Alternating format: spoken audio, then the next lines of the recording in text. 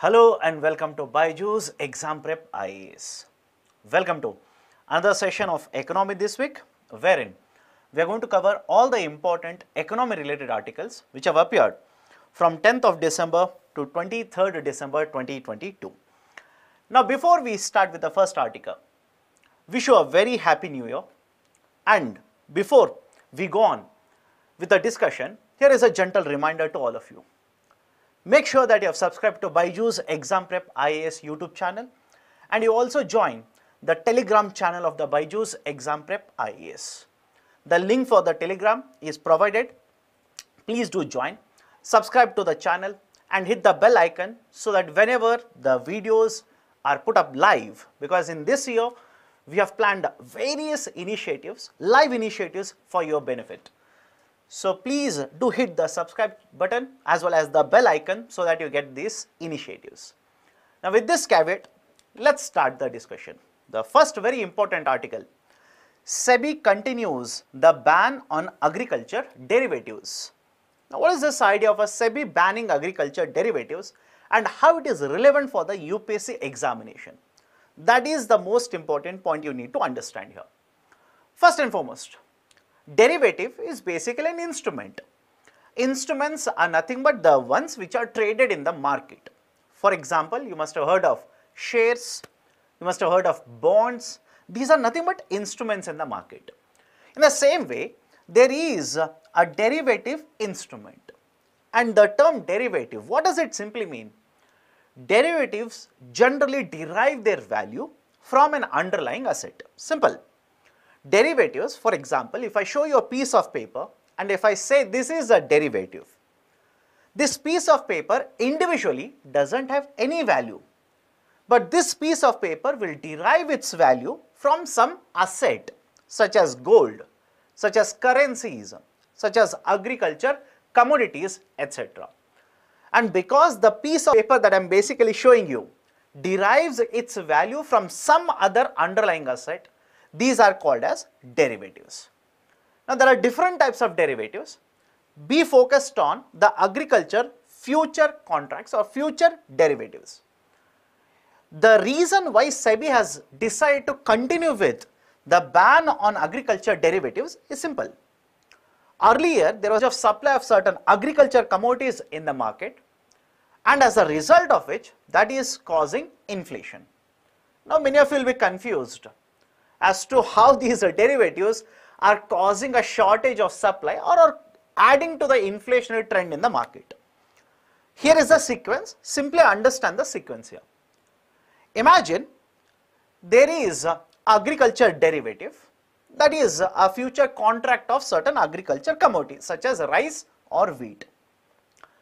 Now if you are basically trying to enter into these futures, what you generally see is what is the supply of these commodities in the future, what will be the demand for these commodities in the future, and based on that you enter into these derivative contracts.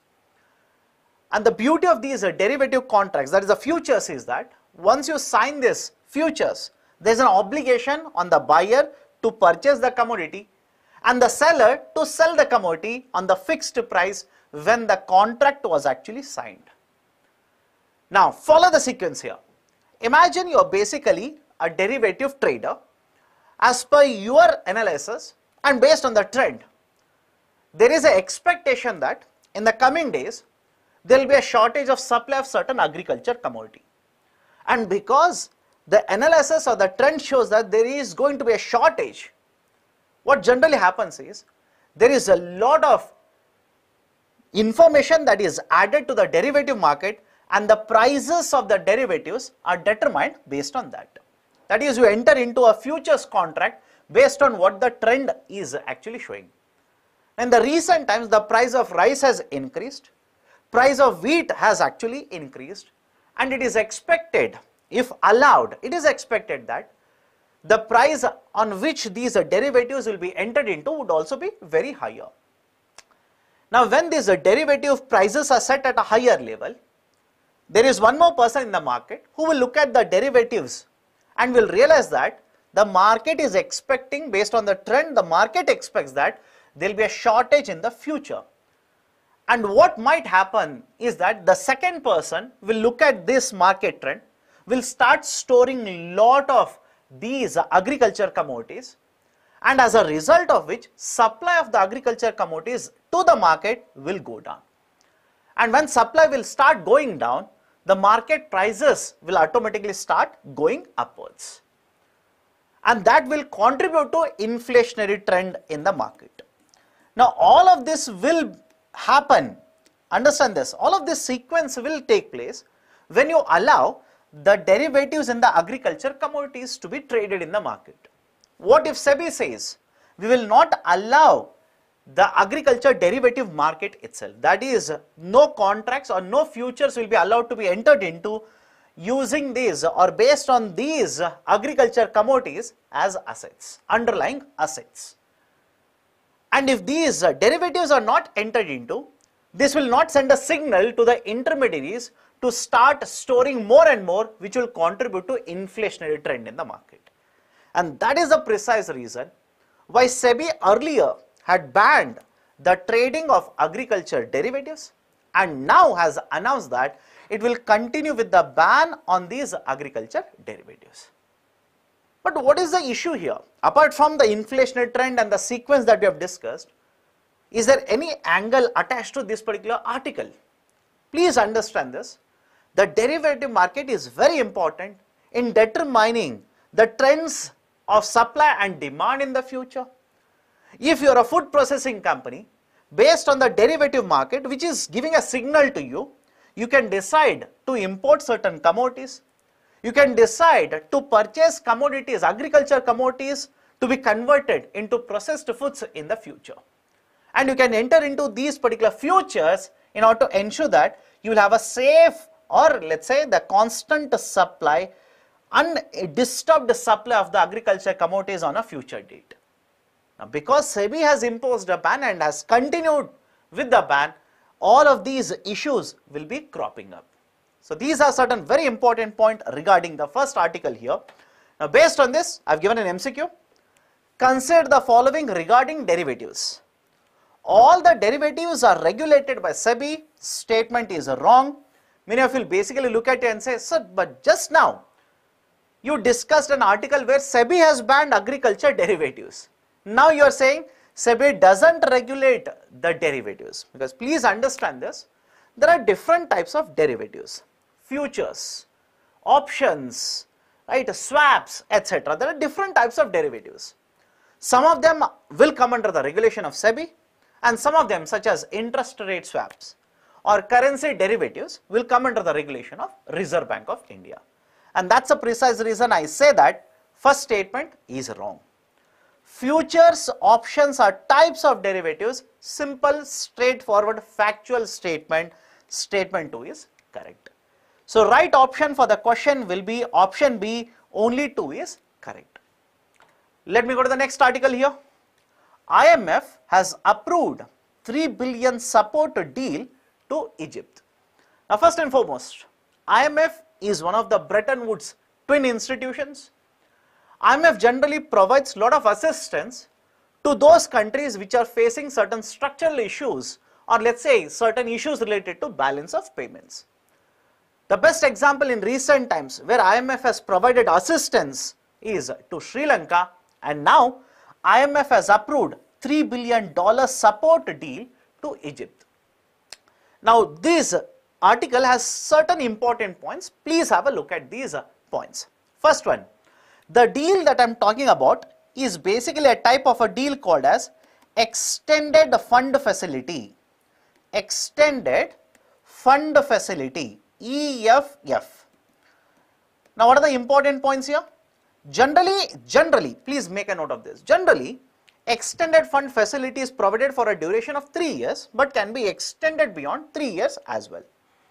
For example, in this particular case, it is beyond 3 years. So it's not just fixed only at 3 years, it can be extended. Second, whenever IMF will provide assistance, it could be a conditional assistance or it could be unconditional assistance. What is the basic idea here? Conditional means IMF will provide the assistance to you such as an extended fund facility but will attach conditions which the member country has to implement. Or IMF will give certain reforms or areas in which reforms have to be implemented, and the member country has to implement those reforms. Whereas unconditional simply means the assistance will be provided, no conditions are attached to the assistance. Now, what sort of the funding is extended fund facility? It is a conditional assistance. That's a second very important point. Third very important point. The IMF has decided to provide this assistance not in a lump sum amount, and generally doesn't provide a lump sum amount like this. What they provide is, you achieve these reforms or implement these measures, and as a result of which we will keep on releasing certain funds. And as a result of these kind of conditions, please understand this, with immediate effect, that is once the deal has been signed, the country of Egypt will be able to get access to $347 million. Now when I said dollars here, I have a very simple question to you people. What is this idea of a STR? Special drawing rights. What is this idea of a STR? Some of you might be thinking, sir, you are talking about dollars here, why are you asking about STR? Very simple reason for that. Most other times, whenever IMF will provide assistance, IMF will collect funds from the member countries, IMF will borrow from the member countries, etc., etc., etc. The conversion is generally provided in the form of STR. So what is this STR? Is it a currency? Is it a fiat money? What is the right answer? Please give your answer in the comment section below. Now let me continue here.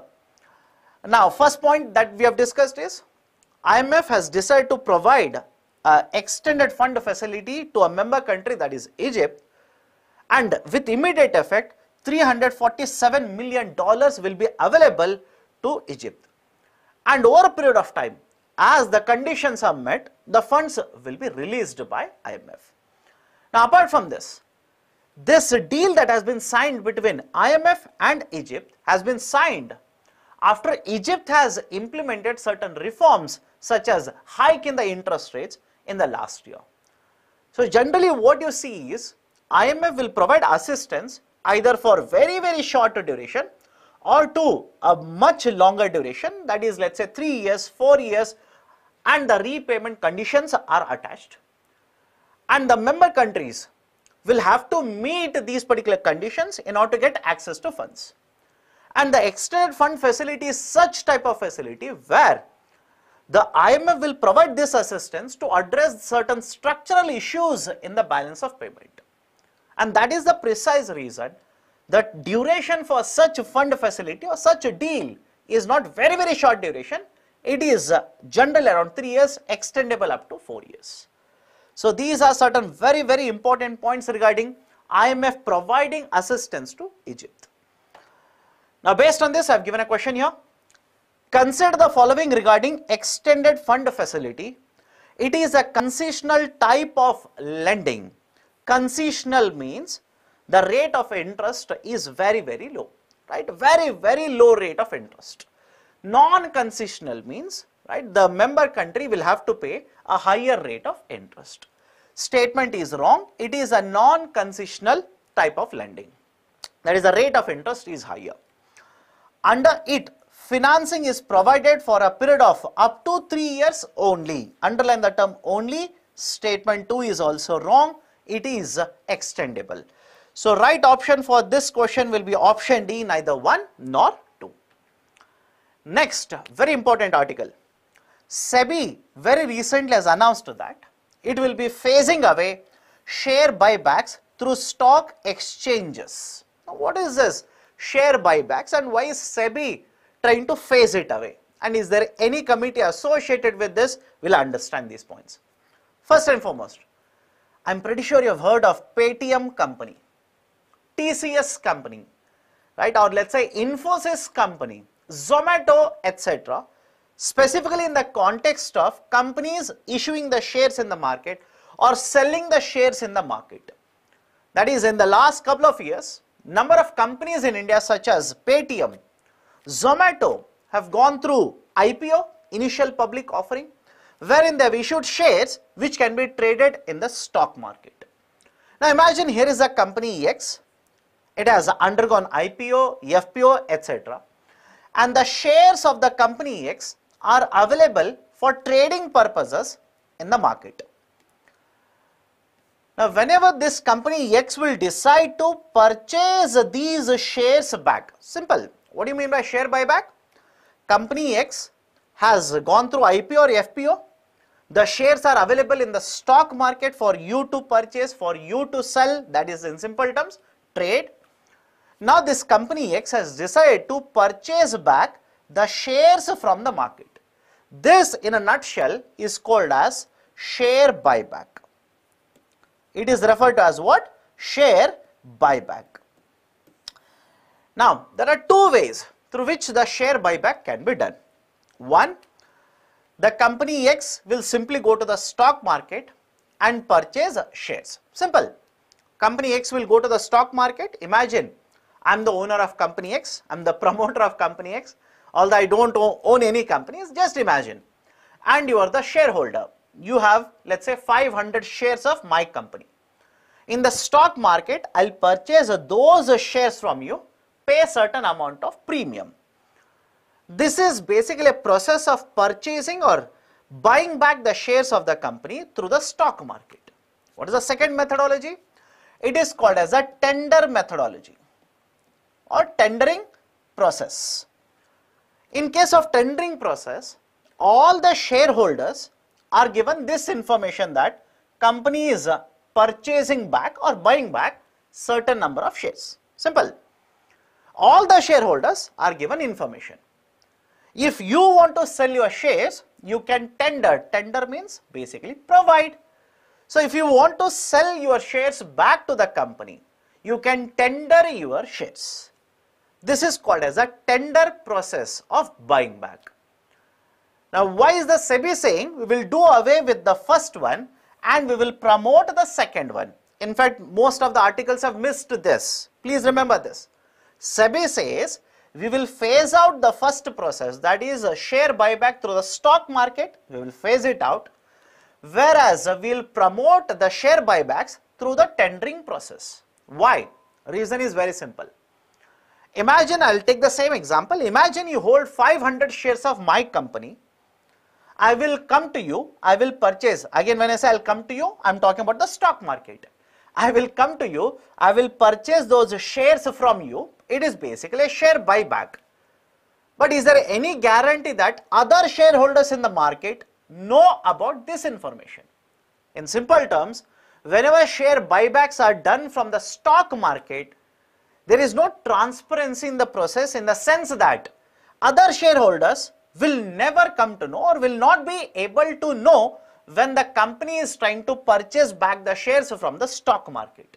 They'll simply go to the market, purchase the share and say we have gone for a share buyback. So the process is not very transparent. Other shareholders will not have the same opportunity as you as a shareholder to sell the shares to the company. Whereas in the tendering process or tender process, the information is given to everyone, all the shareholders. Now all the shareholders have the right, or let's say have the opportunity, rather than saying right, have the opportunity to sell the shares to the company in a share buyback. That's the first thing. Second very important thing here is, in the tendering process, whenever share buybacks are done, certain percentage of the shares will have to be bought from the small shareholders. That is 15% of the buyback has to be done from the small shareholders only.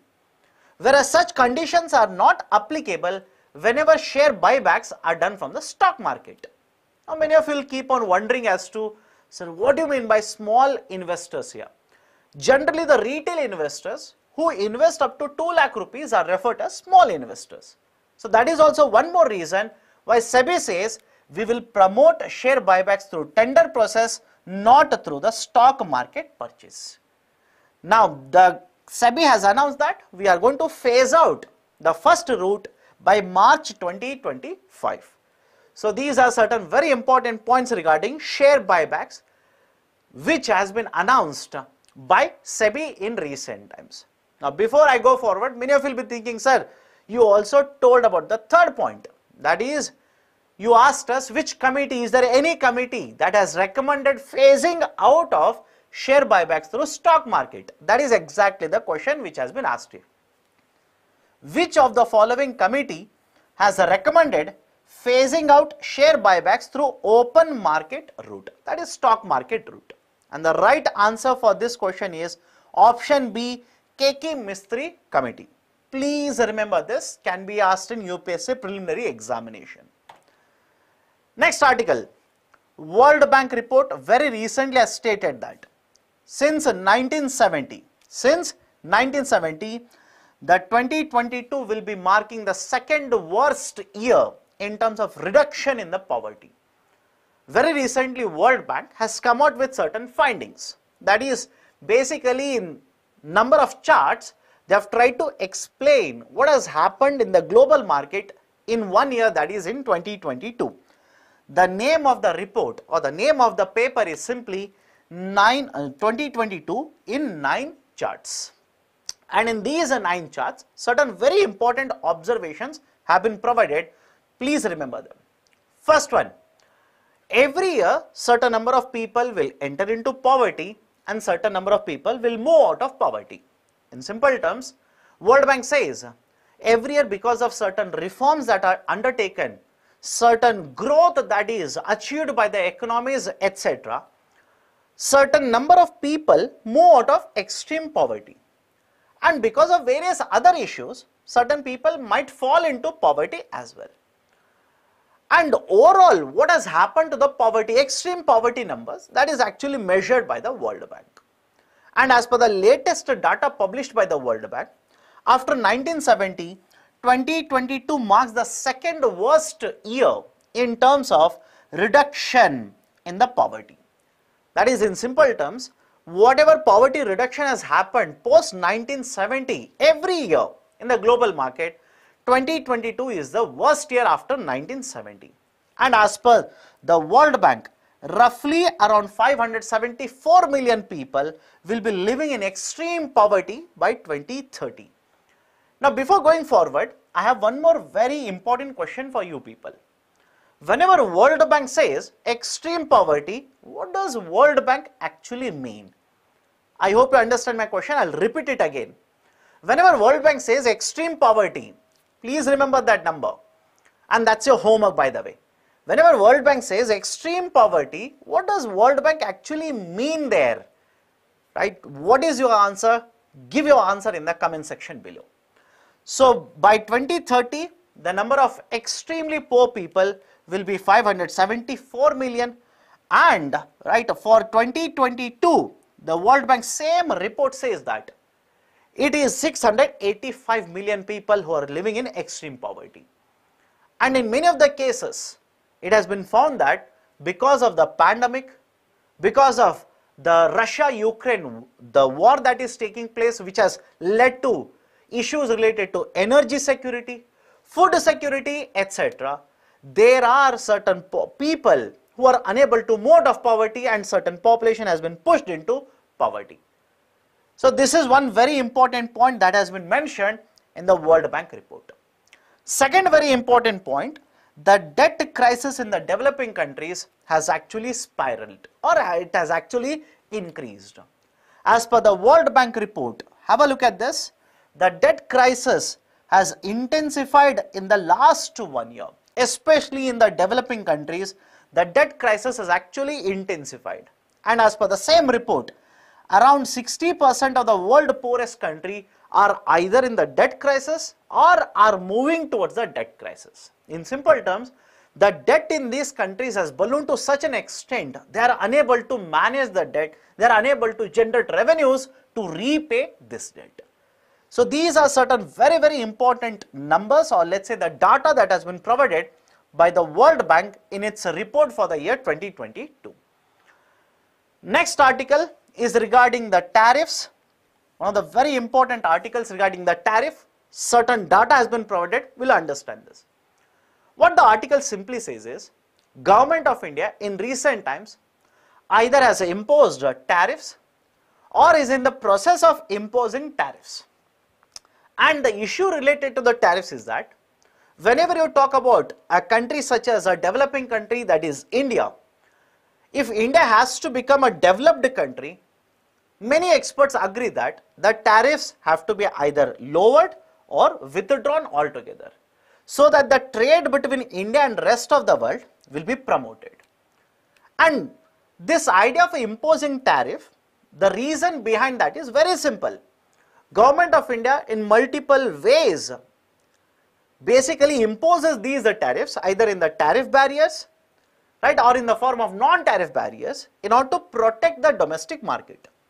For example, in recent times, there have been concerns regarding the rising prices of agriculture commodities in the domestic market. The supply of certain commodities such as steel in the domestic market, which has led to Government of India imposing certain barriers which will reduce the export of commodities. Is it only that on the exports Government of India is imposing the barriers? Absolutely no. Even on many of the imports, Government of India has kept on imposing barriers. And as per the data that is provided in the article, have a look at this. Between 1991-92, that is a fiscal 92 to fiscal 08, India's peak customs duty on non-agriculture products had actually come down from 150% to 10%, which means to a very great extent, Government of India had liberalized the trade between India and rest of the world. But the same article also says that the trend has been reversed now. By 2014, the average tariffs has increased to 13.5%, and by 2021, it has further been increased to 18.3%, which means Government of India has kept on increasing the customs duties on the imports. Now, the concern that the article simply says is that it's not new that the government is trying out this route of customs duty rise in order to reduce the imports into the domestic market or make it much more costlier. Earlier also, that is even before the LPG reforms of 1991, Government of India has actually tried it in the form of self-reliance, in the form of the industry protection, etc., etc. But the concern is that earlier, the situation in the Indian economy is completely different compared to what it is today. For example, sir, what do you mean by this? I'll give a very simple example. Earlier, in order to protect the companies in India or industries in India, government used to implement policies under the concept or under the framework of infant industry protection. But today, these companies or these industries are not infants, these are not newborns. These are very well established industries. So compared to earlier situation, today's economic scenario is completely different. Then why is the Government of India using the same policy that was used earlier in the current situation? That is the question which has been raised by the article here. Right, so these are certain important points regarding the tariff walls which are being implemented by the government. The next article is First Bullion Boss Struggles to Shine. Government of India in the last year, that is in 2022, launched or inaugurated IIBX, International Bullion Exchange, IIBX, at Gujarat, that is a gift city. Now basically understand this, the argument of Government of India, and theoretically this is a very, very good initiative. The government looked at the consumption of India in terms of gold. India consumes huge amount of gold, and as per various data, India is the second largest consumer of gold in the international market.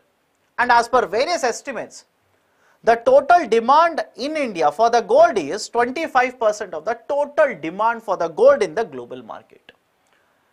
But despite being such a huge importer, huge consumer, India never had the policy of setting gold prices, or India did not have the framework of setting gold prices in India. In simple terms, India was a gold price taker, not a gold price setter. And not to address this particular anomaly, Government of India, in the budget of 2020, announced that they would be setting the first bullion exchange in the Indian market. And following that announcement, last year, Government of India actually inaugurated International Bullion Exchange IIBX, wherein the gold importers, basically the importers of the gold, registered of course, meeting certain conditions, were allowed to import gold and pay for it. And because this was done in an exchange, we expected that there will be a huge number as well as the value of the gold that is transacted, and that there will be a transparency in the process of importing the gold and deciding the price of the gold, at what price it has to be sold in the domestic market. With this objective, IIBX was launched by the government in the IFSC, International Financial Services Center, which is located in the GIFT city, that is Gujarat International Finance Tech City, GIFT city. Now what is the data? Should you remember the data? Absolutely no. Don't worry about the data here. As per the latest data that is given in the newspaper article here, very small amount of a gold has been actually traded in this bourse. That is, which the IIBX, which was launched on July 29th till 16th December, the total trade volume which has been reported is just 532 kgs, averaging around 6.5 kgs on day-to-day basis, which means India importing so much amount of a gold. The preferred route is not this exchange, rather the traditional route of import has continued. The reason has been provided in the same article. The reason they say is the concept was very good, but the marketing was not done properly. That is, the concept of IIBX was not appropriately marketed to the international community as well as the community within the domestic market. That is, in simple terms, all the stakeholders were not basically favoring the IIBX because of lower marketing actions. And as a result of this, the article says that the number of authorized dealers who are actually preferring this route for importing gold is no. Or there are no authorized dealers who are preferring this route for importing gold into India. And that is the precise reason it says this initiative of Government of India, no doubt, is a very good initiative, but it has failed to take off, or it has failed to launch as per the expectations of the government. So this is regarding IIBX. Based on this, I have given a question here. Consider the following regarding IIBX. It is a bullion derivative market. Technical statement, but the statement 1 is wrong. Why? It's not a derivative market, it is a spot market. Now many of you will ask me, sir, what is this idea of a spot market and a derivative market? Simple.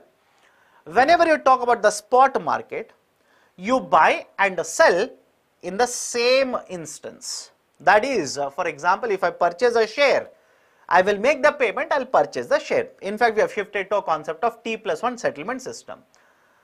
Now, don't worry about settlement here. Concept is simple. The shares are bought and sold.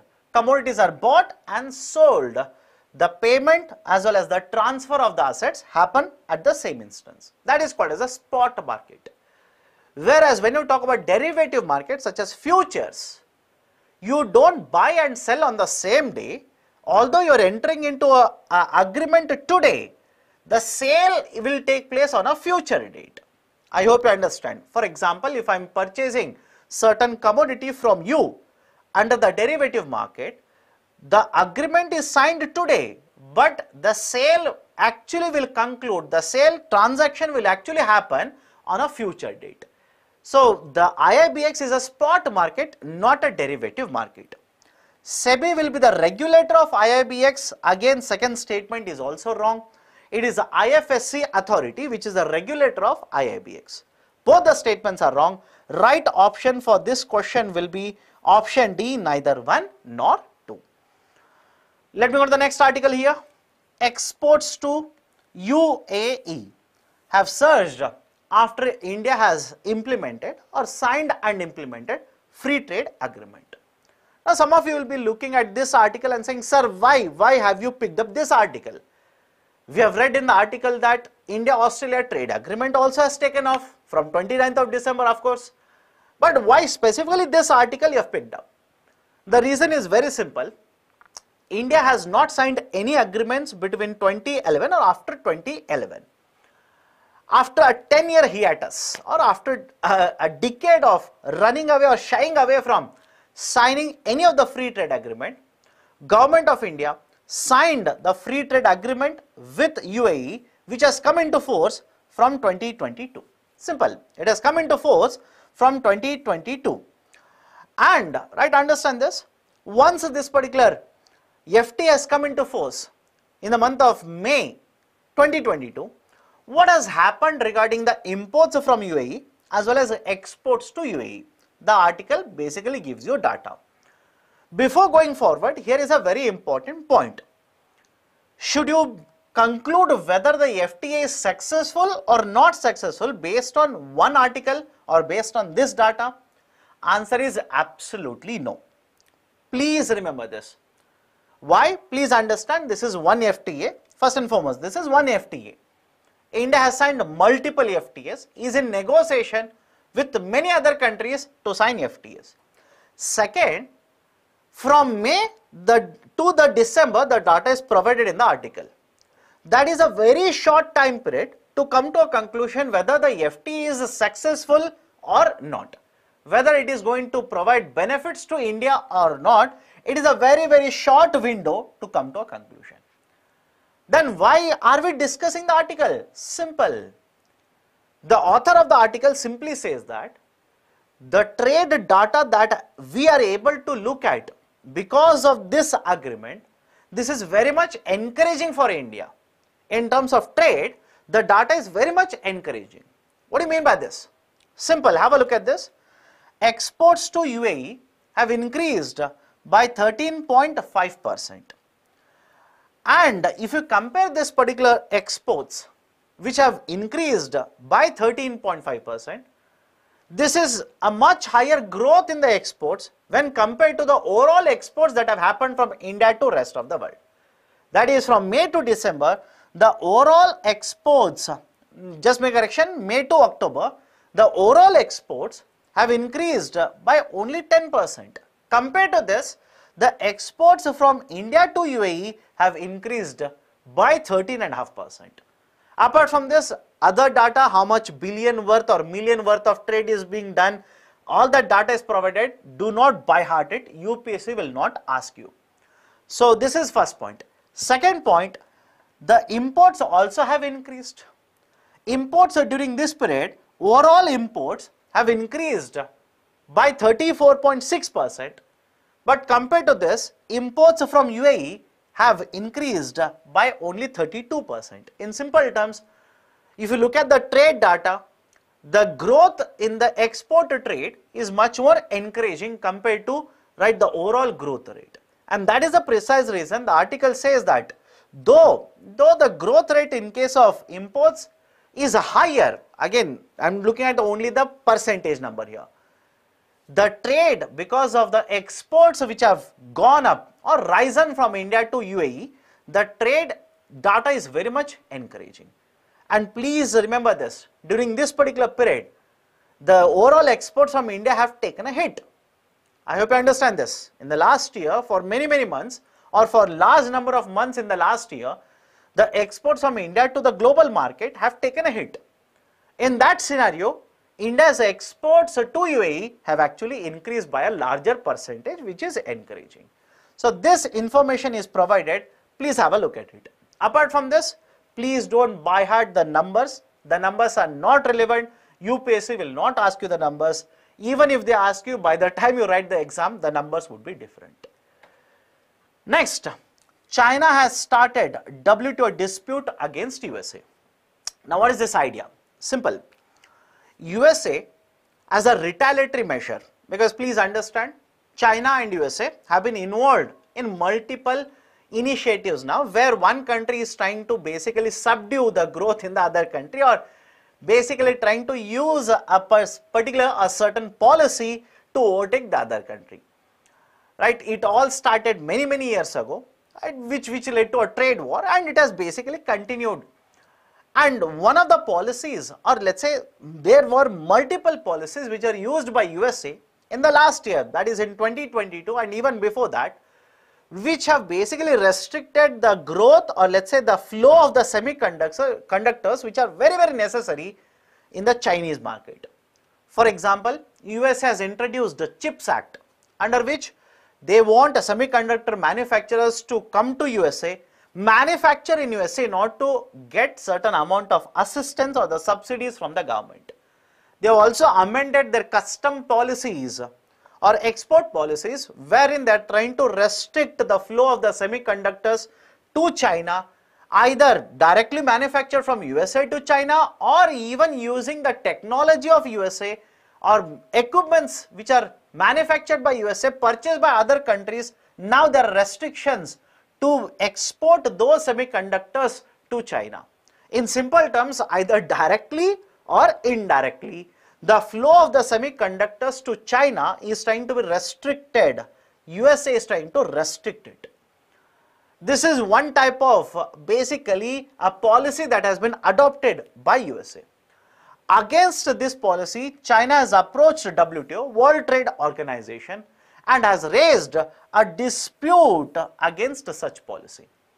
Generally, whenever such disputes are brought to the WTO, under the WTO there is a mechanism for resolving such disputes. The first stage generally to resolve such disputes is through negotiations, or through basically the consultations between two countries or mediation between two countries, which will come to certain agreement. If both of these countries do not come to any agreement during, let's say, negotiations, or let's say the mediation, etc., then there is no other option but by the dispute settlement body to appoint a panel to look into the dispute and give a report to the dispute settlement body. Right, so these are certain very important points regarding the WTO dispute that has been brought up by China against USA regarding its policy. Next article, only 1/4 of the sanctioned solar projects have taken off, statement has been given by the minister. Now what is this idea? The government of India has been promoting the idea for renewable energy. And one type of renewable energy which has been the focus of various policies of government of India is to promote solar energy production in India. And in order to achieve that, government of India has launched a new initiative or a scheme for development of solar parks and ultra mega power projects, under which so far 57 solar parks have been approved by the government. And if you take the potential, that is once these 57 solar parks would be established, how much of solar energy that could be produced comes to be 39,285 megawatts.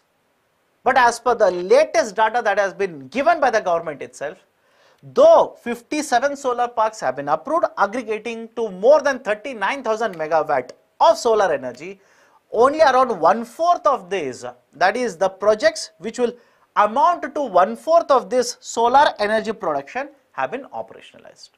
That is, again you can make a note of this, the solar power projects amounting to 10,027 megawatt have been commissioned so far in the last year.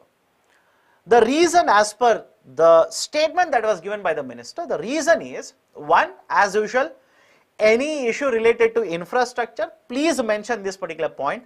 Land acquisition has become very difficult. Land acquisition is very difficult. Right, that is one. And many of you look at this and say, sir, why land acquisition is so difficult? The reason is very simple here. It is very difficult to get land with clear titles or clean titles.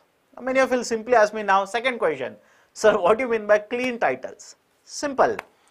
I will show a piece of paper, that is a bond paper to you, which says that I am the owner of the land. I will sell the land to you. I will collect the money from you. Now after the transaction is settled, Now, as per the new bond paper, you are the owner of the land.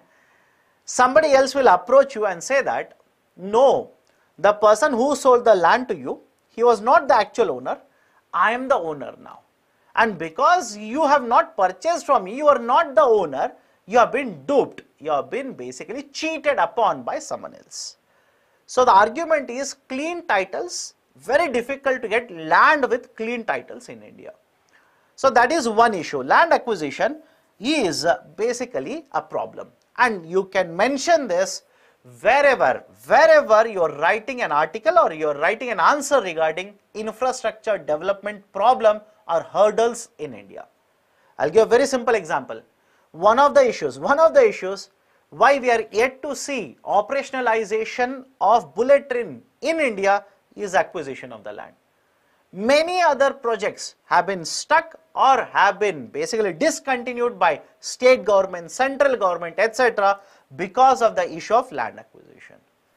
Second important point why there is a delay in development of these particular projects is environmental issues. Environmental issues. Sir, any example of environmental issues here? In fact, the minister himself has provided the information regarding that. The article says that many of these solar developers have acquired land in the area which is generally associated with protection or conservation of GIB, Great Indian Bustard. Right? That is environmental angle associated with development, or let's say the delay or the non-development of these solar projects. And the third issue that has been flagged by the ministry is there is a mismatch between the time taken to develop the solar projects and the time taken to set up infrastructure to route the produced energy to grid. What do you mean by this? Simple. Imagine here is a solar power plant. This energy that is generated here has to be supplied to you, has to be supplied to me. Do you think this company which is generating solar energy will supply electricity to us? No. This has to be supplied to a network which is called as a grid. Then it will be supplied to DISCOM. Then it will be supplied to you or me. Now what if this grid infrastructure, there is a delay in development of this compared to the development of this project itself? If there is a mismatch in the completion of this infrastructure project and this infrastructure project, that is, let's say the solar project is developed but the grid connection is not yet provided, it simply means, or there is a mismatch means, generally there is a delay in development of all of these projects. So these are some of the very important points which have been mentioned by the government, which is delaying the implementation of these solar power projects. Next article, government could tap into NSSF for extra funds. What is the article all about? Government of India very recently has informed or has sought the permission of the Parliament to borrow more amount in order to incur certain expenditure under the current financial year budget. How much? You don't have to be worried. Please don't buy at the data, UPSC doesn't ask it. But what the article simply says is, despite Government of India proposing to borrow or proposing to basically spend 3.26 trillion rupees extra now, that is compared to the budget estimates, the amount of borrowing will not be higher for the government. That is, in simple terms, government has proposed to spend more money, but the borrowings of the government, market borrowings, would not increase. Some of you will be confused.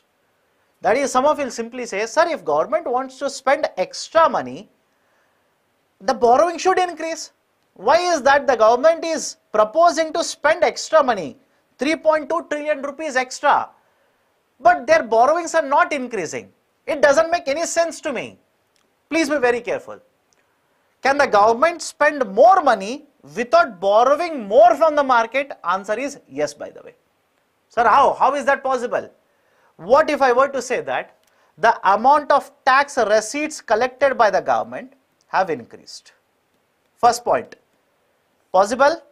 If the amount collected by the government, tax receipts collected by the government increases, government's borrowing may not change, but the expenditure done by the government might increase. Possible? Of course, yes. This is point number 1. Second point, rather than borrowing from the market, that is issuing the bonds and borrowing from the market, what if government borrows from NSSF? That is National Small Savings Fund. What if they tap into NSSF, and that is basically a part of the public account, and use the money for incurring expenditure? Possible? Of course, yes. Because please understand, by tapping into NSSF, government is not issuing bonds in the market.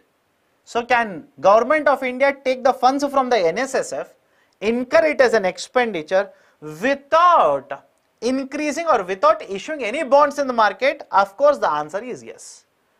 Third one, what if I were to say that government is able to save certain amount of subsidy expenditure? That is another type of revenue expenditure. Government is going to save certain amount of subsidy expenditure, and as a result of this, the expenditure will increase without government having to borrow additional funds from the market. So these are the 3 very important reasons why the article says that government is increasing the expenditure, but without, please understand, without having to borrow any more from the market. Right? So please be very, very careful. These kind of analytical statements can be asked by UPSC. Second important point which is provided here is the amount of central government spending which has been proposed for the current financial year's budget. That is budget expenditure or budget estimates for overall expenditure is 39.4 trillion, and this will be higher by 2.5 to 3 trillion rupees. Now, how much will be the exact amount of expenditure, you will not be able to know, right, even after the announcement of the budget. Now, some of you will be looking at this statement or hearing this statement and say, sir, but in the budget, that is, let's say upcoming budget, government will tell me what is the expenditure for the last financial year. But please be very, very careful here. This is a very tricky statement. That is, I am saying that, let's say for the financial year 24, that is 23 and 24, the government will announce a budget on the 1st of February.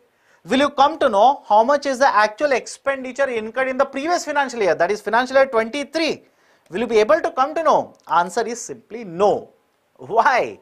Simple reason is financial year 23 will end on the March, that is the 31st March of 2023. But the budget announcement is done on the 1st of February 2023. So until unless the financial year is over, how will you come to know how much is the total expenditure or actual expenditure incurred by the government in the financial year 23? So when will you come to know the actual expenditure incurred by the government in the financial year 23? You will come to know the information when the government will announce the budget for the financial year 25, that is next year, not this year, next year. So these are certain important points. Apart from this fiscal deficit target, the government says they are confident of achieving the fiscal deficit which was target in the budget at 6.4%. They will be able to achieve that, etc. So these are certain very important points regarding government tapping into NSSF for additional funding. Next, regarding NPS funds, the government of India has clarified, and even PFRD has clarified, that there is no law which allows the refund of NPS funds to states. Now, what is this argument? There are many states, although Centre has clarified it doesn't have any intention to do that. There are many states which have discontinued or have announced discontinuation of new pension scheme and have decided to go back to old pension scheme. Simple. There are many state governments which have announced that they will not be continuing with the new pension scheme and they will be reverting back to old pension scheme. Now many of you will simply ask me, sir, what is this basic idea of NPS and OPS? Simple. Imagine there is a government employee during the period of the work, that is whenever they are working, part of the monthly salary they will contribute, which will be used as fund, and after the retirement they will be provided with pension. So there is a contribution and the government employee will get the pension after the retirement. That is basically the concept of new pension scheme, that is contribution based pension scheme. Whereas earlier, before the introduction of NPS, there was a concept of old pension scheme, where the government employees or the employees did not contribute, but they would get certain amount of pension after the retirement. So there is no contribution, but they will get certain amount after the retirement. That is basically the old pension scheme. Now many of the state governments have announced that they have introduced a new pension scheme. Earlier they have introduced it, but they will discontinue it and they will revert back to old pension scheme. And under the NPS, whatever contribution was done, that is basically from the salary, whatever contribution was taken away, it was basically given to PFRDA in simple terms, because under the PFRDA all these pension funds are run. So it was given to PFRDA. Now the states have written a letter to PFRDA saying that whatever contribution has been done by the employees under the NPS, that is a new pension scheme, please give it back to us. And we will use it to launch old pension scheme. To this, central government, that is the finance ministry, has categorically said there is no rule which allows transfer of such funds. In addition to this, the chairman of PFRDA has written a letter to all the states which have requested such transfers, saying that there is no rule under which PFRDA is allowed to transfer such funds back to the states. So this is the clarification that has been provided, right, by the finance ministry as well as the chairman of the PFRDA regarding the transfer of funds back to the states from the NPS. Next article regarding CBDC, Central Board Digital Currency, that is e-rupee. Earlier the e-rupee was launched in the wholesale segment, that is a wholesale e-rupee was launched, and later Reserve Bank of India launched the retail e-rupee for pilot, how the e-rupee will function on pilot basis, that is a retail e-rupee. One of the specific features that was announced by Reserve Bank of India was that whenever e-rupee will be used for conducting transactions, it will be anonymous. That is, in simple terms, if I transfer e-rupee to you, or if you use the e-rupee to conduct certain transactions to purchase goods in the market, there is no paper trail, there is no trail for these particular transactions. Others will not be able to find out. That was one of the attractive features of, that is the anonymity feature of e-rupee.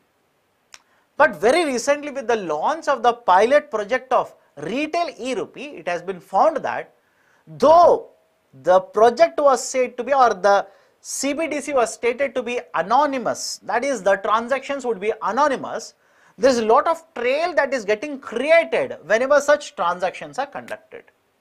Many of you ask me, sir, how? How is that anonymity is under doubt or under the cloud here? Simple. Imagine I have certain e-rupees. I will transfer the e-rupees, some of them, to you. Or I will purchase certain goods, I will make the payment of e-rupees. Now whenever such transactions are conducted, messages are sent to the one who is receiving the e-rupees, as well as messages are sent to the one who is sending e-rupee or who has sent e-rupee. Now whenever these messages are sent, it simply means there is a data point which basically is creating nothing but a trail of these transactions, which means the bank knows how much e-rupee has been transferred, that is available in the messages. This has raised certain concerns over anonymity nature or anonymity feature of e-rupees. And this basically has been one of the issues which is faced by RBI, which is plaguing the implementation of CBDC retail version that is e-rupee retail version of Reserve Bank of India. Now regarding this, as of now, as of even today, RBI has not given any clarity.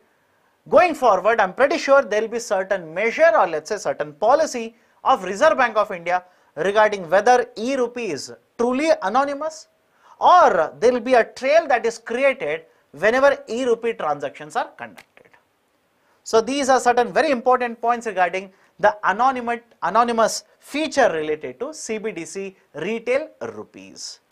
So these are the various articles as well as the questions related to these articles which have appeared between 10th of December to 23rd December 2022. If you like this initiative, hit the like button. And as already mentioned, in this new year, we are going to come out with large number of or let's say new initiatives to provide a lot of benefits to the UPSC aspirants or the civil services aspirants.